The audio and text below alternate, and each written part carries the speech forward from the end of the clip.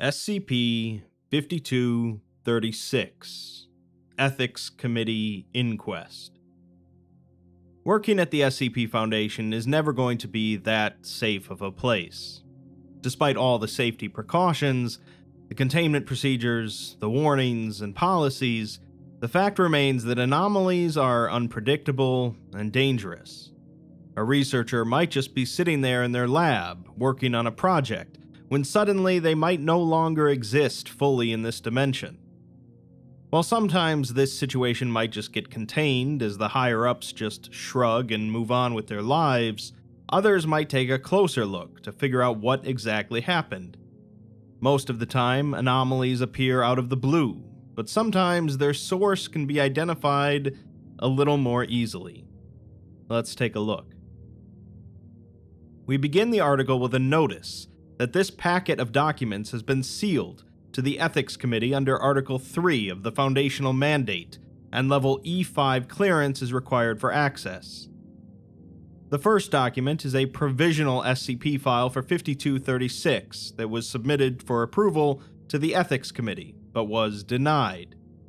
The object in question is listed as safe and is described as an unstructured discontinuity in Einsteinian spacetime, encompassing a roughly 2-meter, 4-dimensional cube of disordered space, also known as a tesseract. The rapidly shifting 4-dimensional topology of the tesseract is inhospitable to ordinary matter, causing destructive malformations to instruments inserted through the boundary layer. While safe transit into or out of the tesseract is impossible with presently available technology, visible light is able to escape it, albeit heavily distorted. It's located in a room in the Site-19 Chemistry and Chemical Biology Department, formerly designated as Laboratory S-19-12B. The 3-dimensional volume of the anomaly surrounds the space formerly occupied by a portion of a lab bench, a desk chair, and the bodily remains of Senior Technician Sasha Elliott, all of which are intermittently visible through its rapidly shifting surface topology. As the anomaly is spatio-temporally fixed to the reference frame of Senior Technician Elliott, and there is no known method by which her remains could be transported to a standard containment chamber, the lab has been repurposed for containment of the anomaly. The Tesseract manifested at 10:29 MST on the evening of March 2nd, 2023, and the event was captured on video by the Site-19 CCTV system.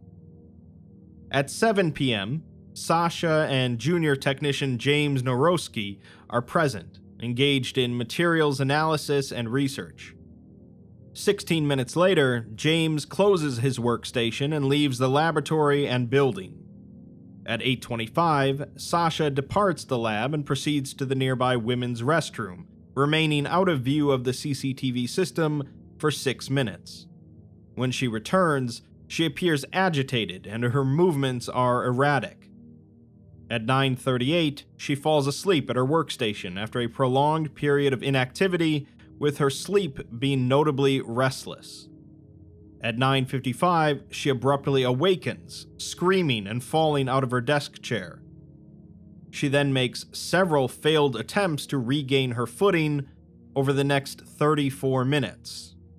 Finally, at 10:29, she exhibits signs of a grand mal seizure for 13 seconds, at which point a bright flash of light overwhelms the CCTV system for another 4 seconds. By the time visibility is restored, the Tesseract has manifested in the space previously occupied by the technician. During a subsequent investigation, illegal narcotics were discovered in Sasha's Foundation-issued laptop bag. Junior Technician Norowski admitted that he was aware of her ongoing drug abuse, yet chose to not notify his superiors. He further testified that she made a habit of working late at night, unsupervised, in contravention of the Foundation's safety policies. James was then reprimanded by the Internal Security Department. We're not really given any reason here as to why this SCP file was denied by the Ethics Committee, as the containment procedures seem pretty simple, consisting of just sealing off the lab and letting it sit. A second document in the packet provides a bit more info, explaining that the underlying cause of the Tesseract's manifestation has not been made clear in the document, and if its origin is unknown, this must be made explicitly clear. The mention of Sasha taking illegal narcotics implies some sort of connection with the anomaly's manifestation, but insufficient information is given. The containment procedures must also describe what measures are necessary to prevent further instances from manifesting in the future. With that, the same researcher that wrote the first draft, Lee Corbett, wrote up the second one, noting that he's included mention of what measures should be taken should similar anomalies appear in the future, and removed the references to Sasha's drug use to avoid confusion and oversaturation with unnecessary information. This one was also denied, however, although we're not exactly given a reason why this time. All Lee really did was include a line that states that similar containment procedures are to be implemented in the event that any further instances of SCP-5236 manifest in the future. Due to suspicion of malfeasance among Foundation staff, as established in the document, the Ethics Committee has initiated a formal inquest into the matter. Under Article 3, Section 7 of the Foundational Mandate, the Ethics Committee has unrestricted powers of deposition on the matter, and the O5s only have access to the inquest information if the committee grants them permission. Lee Corbett, senior researcher and director of the Chemistry and Chemical Biology Department, is interviewed by one member of the Ethics Committee, Mallory Gleason. She apologizes for having to bring him in on short notice, and says that this should be a pretty quick matter, more of a formality than anything. She tells him that they're cleared for Level 3 information, unrestricted, so he can speak freely, and then asks why he's the sole author of the 5236 file if it's not a biological or chemical anomaly. Lee explains that it's an unusual situation, as it literally occurred in his department, in one of his old labs. He did a lot of the early investigation and cleanup, and started drafting the document as he did so. He says that it was a horrible tragedy, and it felt only fitting that he at least write up the incident report. Since the math wasn't exactly the most complicated thing in the world, he decided to keep going and take care of the full document. She then asks if he consulted with anybody in the extra-normal physics department, and he assures her that he didn't need to, as it's far simpler than she'd think. Once you have a good grasp of linear algebra, the rest falls into place. She says that she's never had a head for numbers, and then asks him if the black moon howls, to which he promptly replies with, "The clouds hush her cries," and asks if there's anything else. The interview then ends, and his responses are then analyzed. He had said that he was more than capable of doing a bit of advanced topology in order to write up the SCP file, but a cursory look at his authorship shows that he has never written any SCP entry on subjects other than chemistry or chemical biology. Her consultation with the extra-normal physics department confirms that his description of the anomaly showcases a marginal understanding of the subject material at best, and borders on sheer technobabble at worst. As for his response to the Black Moon question, she writes that his negative reply indicates falsehood and deception. Poetic analysis suggests a deliberate lie on his part, with knowledge of wrongdoing. Finally, Lee was eager to leave the interview despite there being plenty of time to get to his next meeting. She notes that if she were his lawyer and this were a police interrogation, she'd duct tape his mouth shut before he talked himself into a felony conviction. So, not only is Lee hiding something deliberately about the anomaly and Sasha's death from the Ethics Committee, he's not hiding it very well.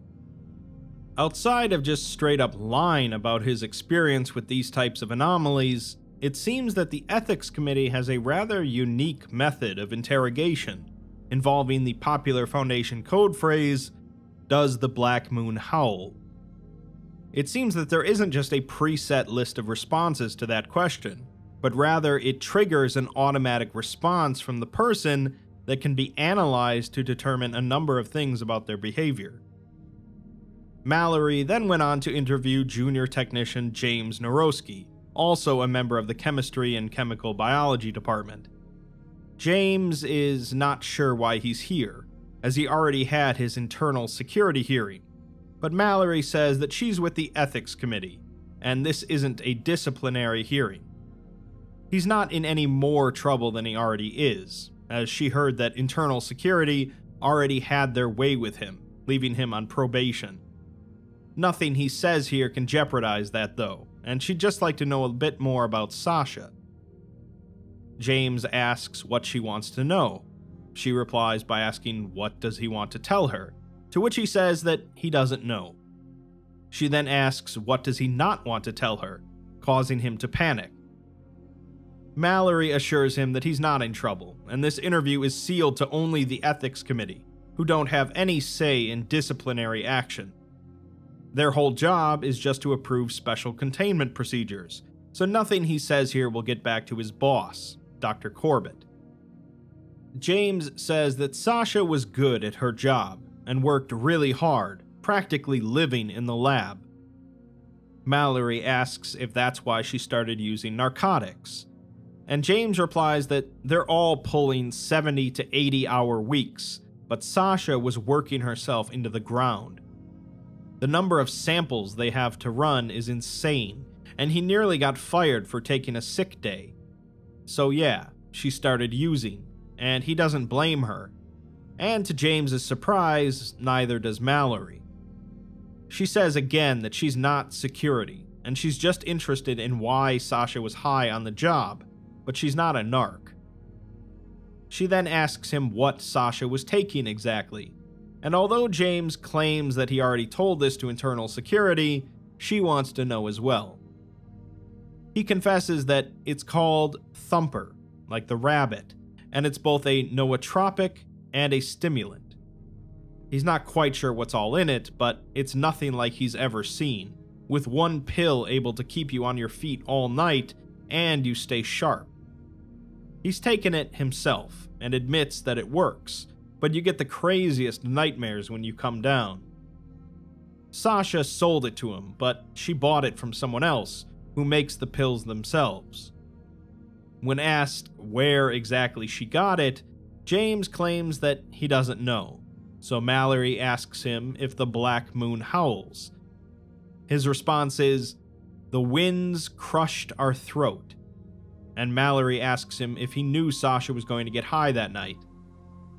James counters that he isn't able to answer that, and Mallory concedes the point, ending the interview. In the post-interview analysis, Mallory writes that Site 19 records show technicians in the chemistry and chemical biology department working nigh impossible hours, with statistically improbable numbers of heart attacks and nervous breakdowns, and they're still getting some exemplary work done. This Thumper drug sounds a lot like something out of the early studies on mixing Class X nestic memory retention drugs and mundane stimulants, and she remarks that James looks like a walking skeleton. Analysis of his response to the Black Moon howl phrase shows a strong negative reply, indicating a deliberate lie.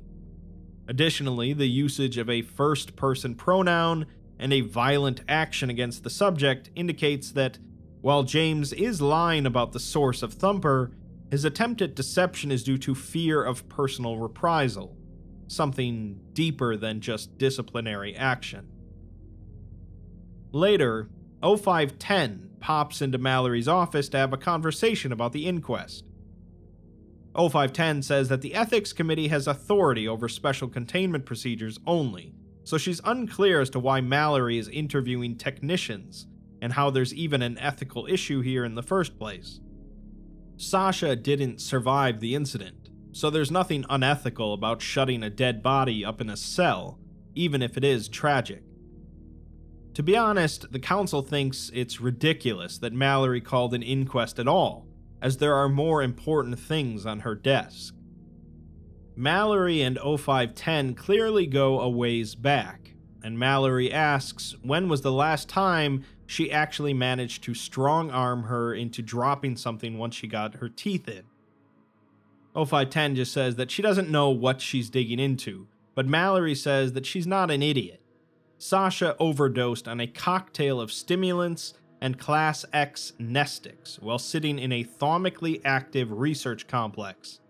She had a nightmare, and it cracked through the noosphere hard enough to leave an exit wound in space-time. 0510 admits that that situation does seem possible, and Mallory continues. Class X nestics are for remembering things that really want to be forgotten, like demonic anti-memes and cold pattern screamers. They're not for daily consumption, even at a low dose, and you can't exactly wander down to your friendly neighborhood drug dealer and get a baggie of esoteric super meth, nor can you walk out of the Site 19 pharmacy with a bottle in your purse. Mallory says that Lee, the head of chemistry and chemical biology, is dealing. He can get his hands on the raw precursors to nestic drugs before they're slated for the pharmacy, and she went through a few filing cabinets worth of old research proposals, finding that the department worked on nestic no-dos back in the day. Lee was a junior researcher on that project, and also entirely blew his interview with her. She used to think that 0510's poker face was bad, for a sociopath, but nothing like this guy. 0510 replies that that's a very serious accusation, and Mallory says that she's a very serious person. You can tell because she does things like call a sorceress a sociopath while looking her in the eye. This wasn't difficult detective work, as the 5236 revision that Lee sent back was basically a neon sign strobing that it was a cover-up. His research staff is also terrified of him, and James all but had a stroke when she brought up Lee's name. 0510, however, says that if Dr. Corbett is manufacturing narcotics, then this is definitely a matter for internal security, not the ethics committee, so the foundational mandate shouldn't apply here. In response, Mallory asks her if the Black Moon howls, and 0510 replies that the stars burn too bright. 0510 is shocked that Mallory would invoke the Black Moon on her, but Mallory says that not only did it show that 0510 thinks that this situation shouldn't go to internal security, it also shows that the mandate still holds, because otherwise she wouldn't be able to do that to her. Mallory says that internal security had James in for a hearing, but they never asked what drugs were found in Sasha's bag. They tried to sweep it under the rug before anybody could say the word nestics. Given how sloppy Lee is, there's no way he could have kept this side gig under the radar without help from above. She might need to go pry the truth out of Lee's brain, but she doesn't get the sense that internal security is in on the take. If they were, they'd have to be doing something way more high reward than selling arcane stimulants to overworked techs. Internal security is where you want to worry about your Chaos Insurgency sleeper agents, not drug dealers. She asks 0510 if any of them are Chaos Insurgency sleeper agents, and 0510 admits that 2 of them are, yes. Mallory continues, saying that it's pretty damn obvious that internal security has some compelling reason to look the other way, and 0510 thought this was too far out of the mandate for the howl to work. It's also true that Lee's lab has been getting some amazing research done, even though his techs keep having nervous breakdowns and heart attacks. So she asks 0510 if the council is handing out designer drugs to keep technicians perky all night, or are they just turning a blind eye when Lee does it? 0510 admits that they knew about Lee's side project, and they were keeping internal security off his back, but the whole thing has always been Lee's operation, not theirs. Mallory doesn't think that 0510 would be a part of the operation, but hates that she's just letting it happen. She calls her a stone-cold witch, but never once has she seen her be cruel. She even came down here to intimidate Mallory in person instead of just sending a flunky, and she appreciates that, but she doesn't think the same can be said for the rest of the council. 0510 can't disagree with that, and Mallory says that she doesn't sound particularly heartbroken about her sinister plot being uncovered. 10 replies that it was never her plot, sinister or otherwise, and Mallory suspects that it was 053's idea, or the twins maybe. 053 came out of chemistry and chemical biology, and this plays right into 7 and 8's fetish for ruthless optimization. 0510 admits that she's correct on all 3 counts, as this was 053's directive with support from both 057 and 8. She applauds Mallory's clever deduction, as nobody else has put it all together. Mallory is, of course, surprised that 0510 is just admitting to all of this, but she says that this is an official inquest, and they're supposed to cooperate and speak truthfully.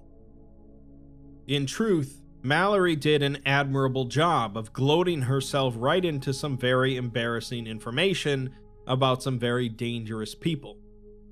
It's a good thing this recording is sealed for the Ethics Committee, although if she were to petition to release it to the Council, it would certainly raise eyebrows if she refused.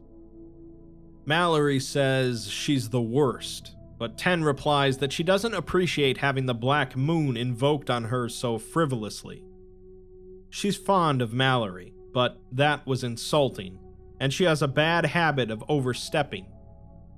If she doesn't do it again, 10 won't let on to the rest of the council just how good a detective she is. Mallory apologizes, but 10 says that that's not quite good enough. In return, she's invoking the writ of recompense, so that Mallory owes her a favor in kind to be fulfilled at a later date. Regardless, she's not sure what Mallory is going to do with the inquest from here. The Ethics Committee only has authority over special containment procedures and research protocols, not discipline. She's honestly surprised that whatever leaps of logic Mallory is taking are sound enough to keep the mandate in effect. Mallory mentions the first Ethics Committee review document, which states that special containment procedures must describe whatever measures are necessary to prevent further instances of SCP-5236 from manifesting in the future. In other words, if underhanded dealings and illegal narcotics usage led to the creation of the anomaly, that falls under Ethics Committee purview to prevent future similar anomalies. 0510 applauds her cleverness again, and the interview ends. In the analysis afterwards, Mallory remarks on her usage of the term Gias to refer to the Black Moon, which is a Gaelic term for a vow, generally magical in nature, that compels someone to do something. She notes to herself to stop getting so casual with the she, the fairies of Celtic mythology. 0510 has a solid case for claiming recompense under the old law, and Mallory is probably going to be dragged into some inane 05 infighting and getting herself cursed. She'll have to get 0510 a box of that tea she likes, or maybe an infant to devour, although she writes that that last one was a joke. As for the last 2 statements from them, in which 10 says the situation was well played by Mallory, and she replies that that means a lot coming from her, Mallory remarks that these are both truthful statements. Finally, we're given the final draft for SCP-5236, which has now been approved by the Ethics Committee. Sasha's name has been redacted from the document, and the description now mentions that the investigation has indicated that Sasha experienced a fatal overdose of methamphetamine and nestic drugs, the combination of which caused a physical manifestation of psychic trauma. The containment procedures mention that audits of employees' schedules and work hours are to be conducted on a quarterly basis, coupled with a random selection of anonymized surveys from employees working more than 50 hours per week. Labs found to be overworking employees are to be investigated for abusive working conditions, and employees are forbidden from working more than 60 hours in any 7-day period, as well as working more than 13 sequential days without a day off. An official Foundation Good Samaritan amnesty policy for medical emergencies will be drafted by the Ethics Committee, so that any employee who reports a medical emergency resulting from the use of illicit narcotics is not to face disciplinary action. Disciplinary action is to be taken only when the reporting employee provided said narcotics, or was otherwise engaged in illicit activities. A program for esoteric drug rehabilitation is to be established at the Foundation as well, offered free of charge to any current and former employees. Lab directors or senior personnel found to be encouraging drug use among their employees, implicitly or explicitly, are to face severe and immediate disciplinary action. Using various narcotics to enhance your performance at a job is certainly not unheard of in the mundane world, and that's already a risky enough proposition. Combining mundane drugs with anomalous ones, however, is certainly a recipe for disaster, one that could pretty easily just erase you from this dimension. The anomaly itself really wasn't the interesting thing here, though, as the interesting thing was what led to the anomaly's creation. It's somewhat surprising at how rough of a job it could be as a Foundation researcher, but it does make sense that they would be somewhat understaffed, considering the privacy and commitment involved in working there. The Ethics Committee used to be considered as more or less of a joke, as the Foundation was an organization that would routinely commit moral atrocities, but times have changed. Not only is the Ethics Committee an important and powerful part of the Foundation, they're a necessary part. Mallory and the committee affected real, positive change here that wouldn't have happened otherwise, as the whole situation would have been swept under the rug. Sure, there weren't really any repercussions for the O5 council members that instigated the whole thing, but I'm sure the average Foundation employee is pleased that the committee exists. Well, most of the time at least.